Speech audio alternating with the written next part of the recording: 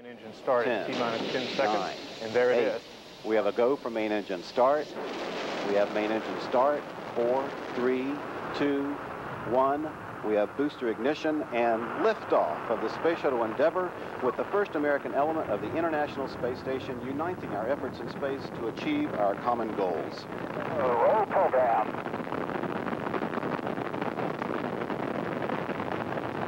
Houston's now controlling. Endeavour's rolling on a course heading northeast from the Kennedy Space Center toward a 240-mile-high rendezvous with the Zarya control module.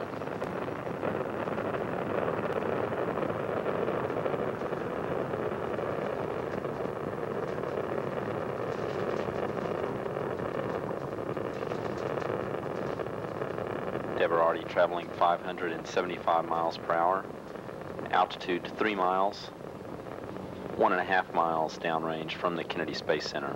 And that's James Hartsfield, a NASA commentator at the Johnson Space Center in Houston in Mission Control, describing this launch, I should say, as it proceeds. So far, so good. A spectacular launch here at the Kennedy Space Center, turning really night into day. It's very difficult to describe, and I don't think the TV camera really captures it.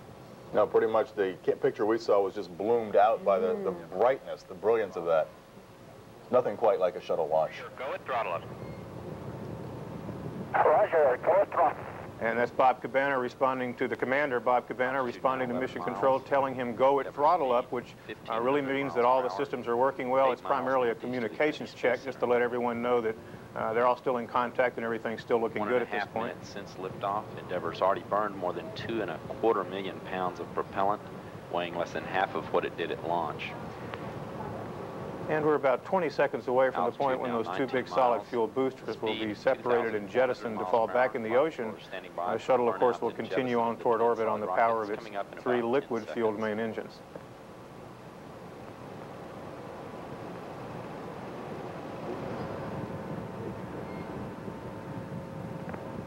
And the boosters are just about ready to be jettisoned. There they go. And there they go. Bill, when we do achieve orbit and meet up with the station that's already there, at what altitude? I guess we can't call it an altitude in space. How high above the Earth are they when they do make that match? Well, the target component, the Zarya module built in Russia, is orbiting at about 240 miles up. But what the space shuttle is doing is launching into a slightly lower orbit. By being lower, they travel a little bit faster, and that's how they'll catch up with the spacecraft.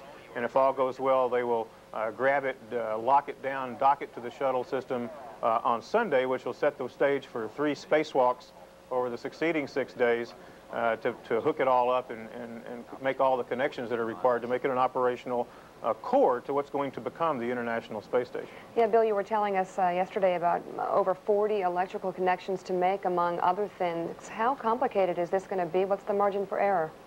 It's very complicated. Anytime you go out in space for a spacewalk, there's always things that can go wrong. And of course, when you're doing 3 of these in such close order that involve quite a bit of electrical work connections, there's always the chance that something could go wrong. But just for that reason, they've trained for an incredible amount of time. Actually, the 2 spacewalkers have spent more than 200 hours in a water tank where they can simulate weightlessness, 540 hours overall training for their specific tasks. So if you think about training 540 hours for 3 6-hour spacewalks, you might could call that overkill, but they're really trying to make sure that they can handle just about anything that comes up. They're pretty confident they can do that. Right, just like yesterday, making sure that safety is key and making sure that everything goes perfectly, whether it's 2 seconds or not. They want it to be perfectly square. Right. Well, that's right. Bill, can you tell us a little bit about the long-term goal here? This is a step in really what is going to be a major international effort at the space station. Well, it really is a multifaceted goal for this program. There's the science, of course, which NASA tries to sell the program on. There's also the international cooperation that's a major factor here. Of course, the European Space Agency, Canada, Japan, and Russia, NASA's former Cold War rival, are all participating in this mission, spending their money, their expertise. In the case of the Russians, of course, their own rockets and astronauts to help build this space station. So I think in the post-Cold War environment, that certainly represents a laudable goal in itself. Also, of course, you've got this fact that the space station, being as expensive as it is, keeps an awful lot of people employed in this country. They like to say the money isn't spent in orbit, it's spent on the ground. Okay. Bill Harwood, thank you very much. We'll talk to you once again. As we go to break, we know some stations have just joined us around the country, and if you were at the refrigerator, here's another look at Endeavour headed towards space.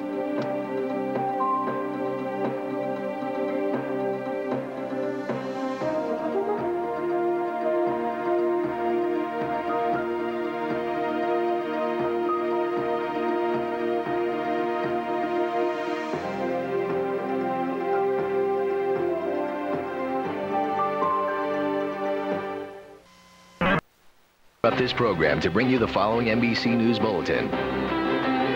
Good morning, everyone. I'm Monique Braxton. The countdown's begun at Cape Canaveral, where 6 astronauts on board the Space Shuttle Endeavour are ready to lift off. NBC correspondent Jay Barbary is standing by. Jay, are any troubles this morning so far?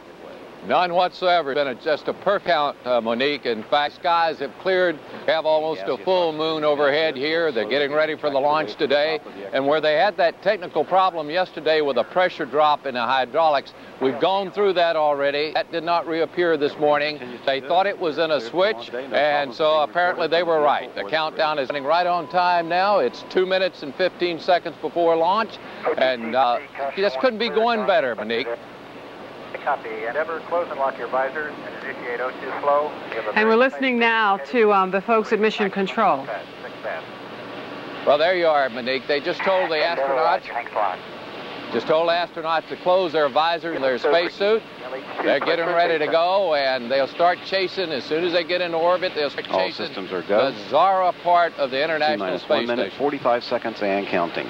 The voice we're hearing is Bruce Buckingham in launch control. He'll be counting us down to the final moment. And right now, it's quiet over there. They're just watching the clock tick away. All systems are working as they should. 1 minute, 30 seconds. 1 minute and 30 seconds now. What we'll see at first here is that we'll see the main engines on the shuttle ignite about 8 seconds before the booster rockets ignite. And if there should be any problem with the main engines, what will happen is we'll be shut down while sitting the pad. But right now, there's no indication of any technical problems. There's no indication of any bad weather whatsoever. And the 6 astronauts are ready to begin their 12-day flight, which will be the first mission by a shuttle. 60 seconds and counting. 1 minute away. It'll be the first mission by shuttle to start building the International Space Station. Endeavour from Kennedy Space Center in Jay, you mentioned that the first 2 minutes are the most critical for the astronaut and the spacecraft. That's true, Monique. What happens is as soon as those solid rockets ignite, they're going. They can't stop them. They can't turn them off. They burn a little more than 2 minutes. So while the solid rockets are burning, that's the most dangerous time for this flight for the astronauts. So we'll be watching everything very closely.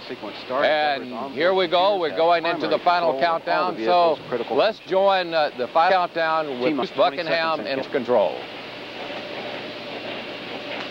T-minus 15 seconds.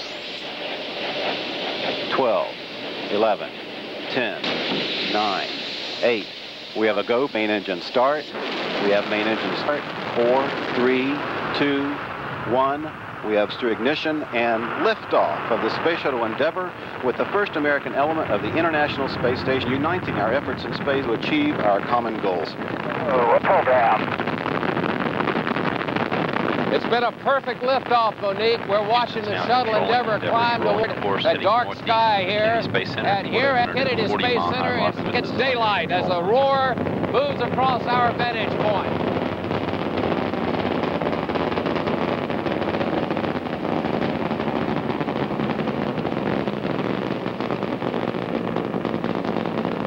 Endeavour already traveling 575 miles per hour.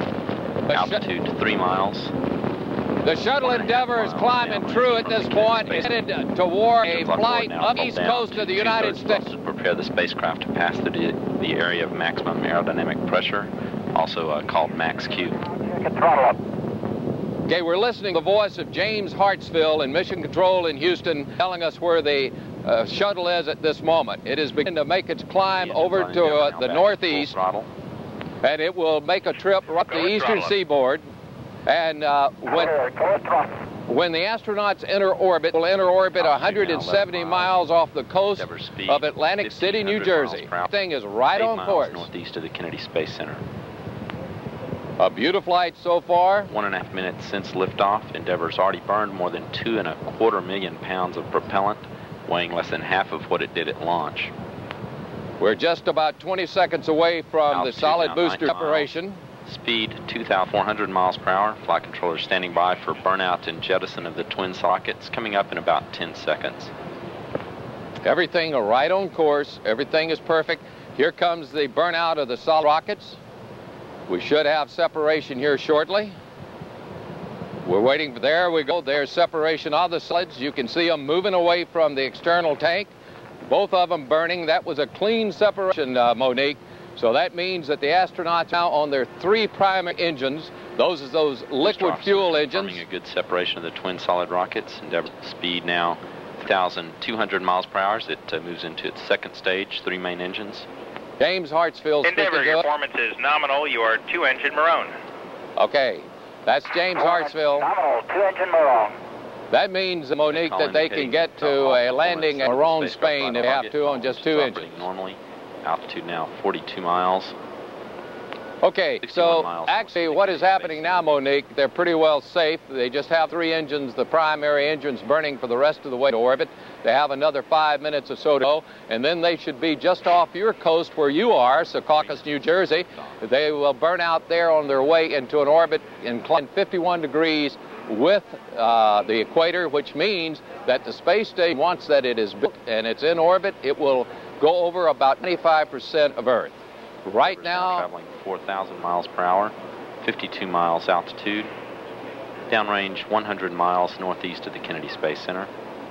They're approaching Jacksonville, Florida at this time. They'll go on past Savannah, Georgia, Charleston, South Carolina, Washington, D.C. itself, right off the coast, and its burnout should be, as we said, about 170 miles southeast of Atlantic City, New Jersey. 3 good engines, good hydraulic systems. Jay, it's being built as a new era in space missions. Share with us some of the history of the making of the first international spacecraft. Well, it is a new era. It's, if you will, akin to the Apollo program, but it's also been likened to building the pyramids or the Great Wall of China, if you will, Monique. But this is the first of 39 flights that the shuttle will make to build the space station in the next years. There will also be 9 flights by rockets out of Russia, unmanned rockets. They'll take up over 100 pieces to put this thing together, and they'll have 1 million pieces up once that they do. It'll be the size of 2 football fields. It'll cover over a half acre with its solar panels. It'll house 7 people, and it will actually be, if you will, the foundation of the beginning, probably, of the first orbiting space city. That is all to come in the next decade, but right now, it's the first shuttle flight into orbit carrying a piece of the International Space Station. Endeavour, your pressed ATO. And there's also some difficulty with this expected as well. There goes up. Okay, so they... All indicating that Endeavour could reach a lower than planned but safe orbit on only 2 engines if required. All 3 engines continue to operate well. Altitude 67 miles. Endeavour speed now 1,800 miles per hour. 160 miles northeast of the Kennedy Space Center. What all that means, everything is going well, Monique. And they're traveling at 6,000 miles an hour. When they go into orbit, they'll be traveling at 17,000 miles an hour. I believe you had a question. I did. This is also being billed as one of the most difficult space missions. Why so? What are some of the constraints that the astronauts will be working in? Well, first of all, it's likened to building a skyscraper in orbit. And you know, if they build a skyscraper there in the area where you are, the New York City area, they can almost feel certain that they're going to have accidents. People are going to be hurt, possibly killed in doing so. And they've got to do this in orbit under a condition where that if they rip just a small hole in their spacesuits, that's instant death. And they have to do this where they have to buckle themselves inside foot restraints so that they can actually turn wrenches up there. Because being in a weightless environment, if you try to turn a wrench, what happens is your body turns rather than the wrench. So it's going to be difficult. It's going to be slow going. It's going to take 1,700 hours of spacewalks to put this big space station together. And we're expecting to hear about or maybe even see 3 spacewalks during the next 12 days. That's correct. If all goes well, they go into orbit as planned. They should catch up with the Zara portion. That's the module that the Russians' Proton rocket launched on November the 20th. Right. They should catch up with that in early Sunday evening. They will grapple that with the robot arm, and they will bring it in close to the Unity, which is the section that the Endeavour has on board, and they mate them together. And once that they got those 2 together, it'll measure 63 feet long. And you got to imagine that's as tall as a 6-story building, Monique. And then 2 spacewalkers will go out for 3 6-hour spacewalks, and they will connect all of the electrical connections that they need and all the other connectors to make sure that they have a permanent fixture up there. After the first 2 spacewalks, the crew will go on board this much of the space station, both of the modules. They'll check it out, make sure everything inside is okay. So they'll actually visit the inside space station, and then the 3rd spacewalk that will be done 2 days before they come home will be to go out and check and make sure everything is ready. They'll leave tools out there for other spacewalkers going up to build the space station, as well as putting in handrails and foot restraints and all to help future construction crews. But right now, they're nearing orbit. Everything is going fine. Cut off of the main engine. Okay, now they're along just south of you guys up there, Monique, about 200 or 300 miles. 2/3 throttle. Coming up on burnout. 16,500 miles per hour. See, they're already up to 16,000 miles per hour. They need 17,000. Main engine cut off. 17,300 to go into orbit. And we're coming up, they'll call it MECO, main engine cutoff. Okay. We should hear it from James Hartsfield any moment now. Coming up on main engine cutoff. Booster officer confirms main engine cutoff. There you are. So they're in orbit. Now what they'll have to do is maybe adjust that orbit. Speed 17,680 miles per hour. They'll have to adjust that orbit a little further down the road, but for the next 2 days, Monique, they will be doing a nominal MECO, no ohms 1 required. Great news. Perfect orbit, perfect launch. Nominal MECO, ohms 1 required. At no ohms 1s, that means orbiting maneuvering unit. They don't need to fire it. So they're in a perfect orbit, ready to go chase down the rush part of the space station called Zara. They should find that early Sunday evening. Start mating the 2 together, and then early Monday evening, they should perform the first spacewalk, Monique. All right, thanks a lot. That is NBC correspondent Jay Barbary, our own space shuttle expert, reporting to us live from Cape Canaveral, Florida, sharing insight on the mission of the Endeavour, the 6 astronauts on board, and their contribution to the International Space Station. I'm Monique Braxton, reporting live now from MSNBC's newsroom.